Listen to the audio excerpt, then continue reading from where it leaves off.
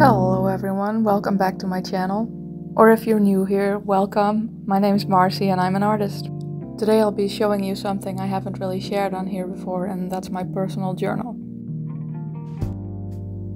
I painted the cover of this because I thought it might last longer than putting stickers on, and this journal, it's gonna be about 5 years long, you'll see. But it did not last longer actually, it's chipping already. But it's still pretty, I think. I've got some fun stickers on the inside cover and the blank first page that I hope to write the dates on when the book is full. And then when we get into the actual journal part, you'll see that this looks a little bit different from my usual artwork, because it's just pen and it's not as detailed. And that is on purpose. This is the first journal I've stuck with for a very long time, and I think it's because I kept it a little more simple. Life just gets busy, and I found that when I made journals a lot more detailed, I wouldn't get around to actually documenting as much. Because drawing is also my job, so there's just not always that much time for it. So what I do in here is just sketch a very quick little pencil layout for it, and then go straight in with some pens. Which means it's all a little bit more spontaneous and a little bit less detailed. I document all kinds of things in here, sometimes just the food I eat, or something cute that I saw, or a gift someone gave me, that kind of thing. And also, on a slightly sad note, I like to do little tributes to pets that pass away, which is kind of important in my life because I have a lot of rodents, and especially the mice. They will live often just a year, so it's very important to me to have them all documented in here. The first instance of that in this journal is my guinea pig called Rosa, who actually lived to be 7. Which is quite old, and as you can see, she was adorable. Next we have one of the most detailed and one of my personal favorite pages from the journal. This is a whole month in just 5 little pictures. I had a blast doing all the textures in it. And that's followed by another very detailed page. I think it's funny, I just told you I like to keep it simple in here and then immediately show you some pages where I absolutely did not keep it simple. On this next page you'll see something else I really like to do, which is document other people's artwork that I've obtained. It is so much fun to sort of visit and try someone else's art style. Here we have probably the most expressive face in the whole journal, and it is me really not enjoying heat wave. I have sun allergy, low blood pressure and hay fever, so it's a challenge sometimes. As you can see. That's followed by several pages of, I think, just new stuff that I got. Very pretty though, look at all the ghosts. And an entire page of ooblets, because that's one of my favorite games. Love that I dedicated half a page to a cleaning spray. I wish you guys could smell it though, it really is good.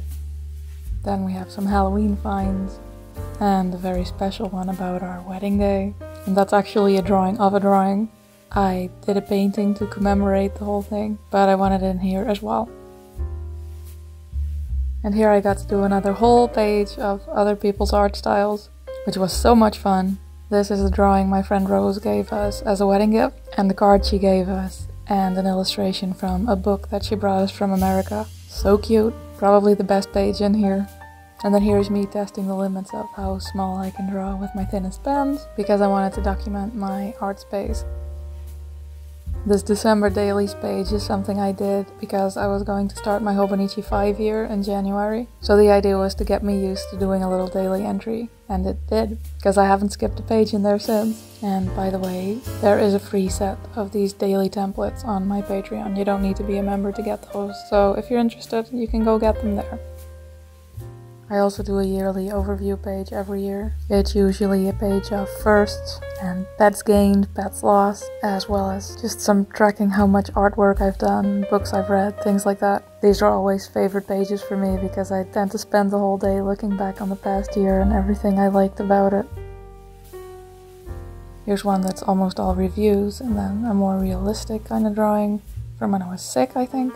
And then my birthday, which is another thing I always like to document.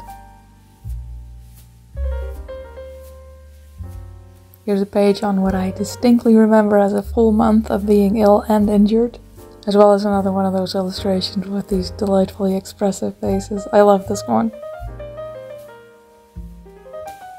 The next spread has some of the cutest illustrations of them all, because that month I got a set of sticky stickers and a book with this adorable bat on it, and I like that spring donut as well.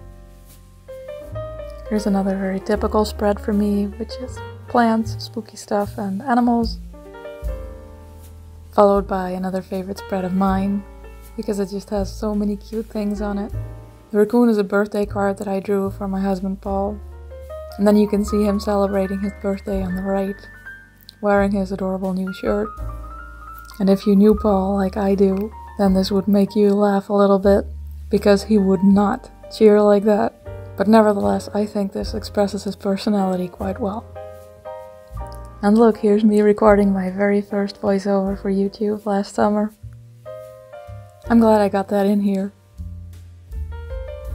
And here I'm documenting my Halloween collection that I'm making in July, because that's when it starts if you make products. I get to keep the Halloween spirit up most of the year because of that. And I love this Posable skeleton that I bought from Dennis Hansbury, one of my prized possessions. Here we've got some more books and artwork. You may have noticed by now, that's a lot of my life in general. And then next is another absolute favorite page of mine. I had such a good time doing this, because it's all Halloween stuff again. I did a trade with Little Spooky Studio. I got a present from Noctis Artistry, and there's some other cute stuff that I bought myself. I'll list all these artists in the description, by the way. Now we're getting into actual Halloween territory, for the rest of the world anyway. Look at all those pumpkins. And there's also this drawing that got 17,000 likes for some reason. Actually, it's on 21,000 now, which, for reference, that's 100 times more than I typically get. So I thought that would be worth remembering. Here I decided to stamp my new stamps in here, which I immediately regretted. There was significant ghosting that I had to fix on the back of this page. Looks pretty though. Here's the start of that double page of 2023 memories. It was an eventful year. I also just really like this little landscape drawing that I did in here with all my different pens and markers. Realism is an interesting challenge to do with fine liners. And there's my first sticker sheet that I produced myself, and that brings me so much joy. 5-year-old me would not believe it. And that brings us into this year, where I had a fairly uneventful January with just one page, and a very full February, including my birthday again. Here I documented all the presents that I got, and I also needed new glasses, which was a difficult transition, but I like them now that I'm used to them. And that is where I'm at so far. The book isn't quite half full yet, which by the way, it's a Canson Mixed Media XL book, and I think I can expect it to last 4.5 to 5 years. And while these drawings are a little messier than my usual stuff, they're very meaningful to me, and I hope I've inspired you a little bit by showing you this. Thank you so much for watching, and I'll see you in the next video. Bye!